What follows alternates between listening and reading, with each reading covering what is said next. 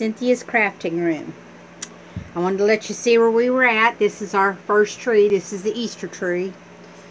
Now, I painted it with a dark brown and then I put a black wash over it after I put all the limbs in.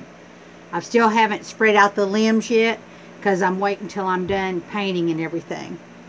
For my Easter egg, you know, I painted it all brown with a black wash, so I put a white over it so that the colors that I paint for the Easter egg will stand out.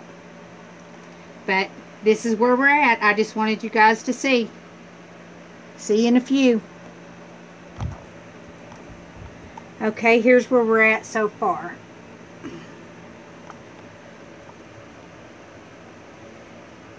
I am going to go back and probably put some glitter on this after the paint dries.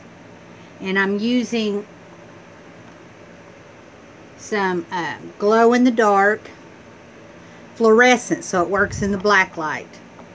I got purple, orange, but see how it says fluorescent? And then the pink,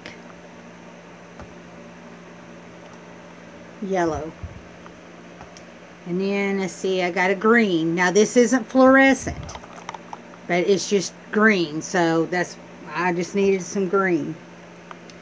So that's where we're at so far. Okay, here we go. This is supposed to be the doorknob. It's still wet, but